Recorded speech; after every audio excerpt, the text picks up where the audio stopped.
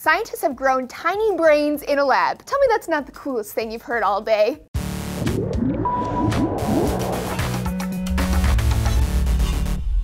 Hey folks, you're watching D-News, and I'm Laci Green. The art of growing human organs may sound like something straight out of a science fiction movie, but it's real, it's legit, it's alive! Sort of. Researchers at the Institute of Molecular Biotechnology in Vienna have grown hundreds of small structures made out of human brain tissue, roughly matching that of a 10-week-old embryo.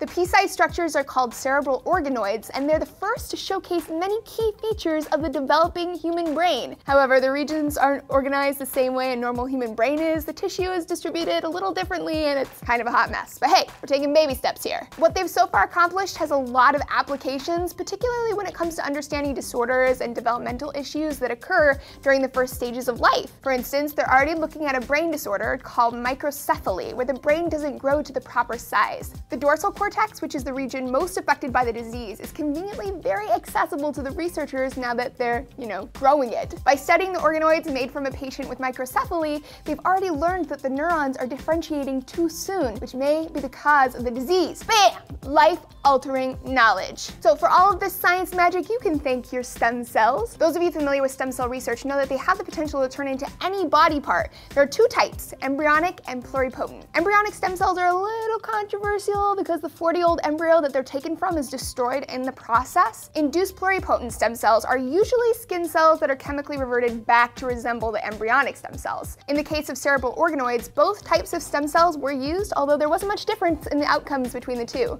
Growing human organs from stem cells is an area of scientific research that is really rapidly growing all around the world. In 2006, the first full organ successfully received by a human was a bladder engineered from their own cells.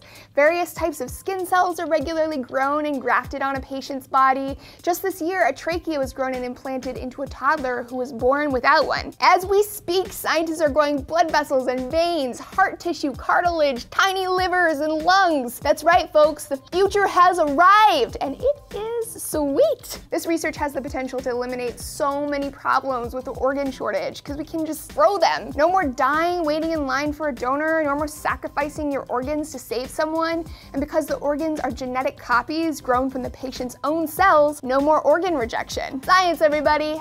Science! Thanks for joining me for D-News. What do you think about the stem cell research and the study of tiny brains? Let me know down below. And we'll be back soon because we got more science updates coming at you every day, twice a day.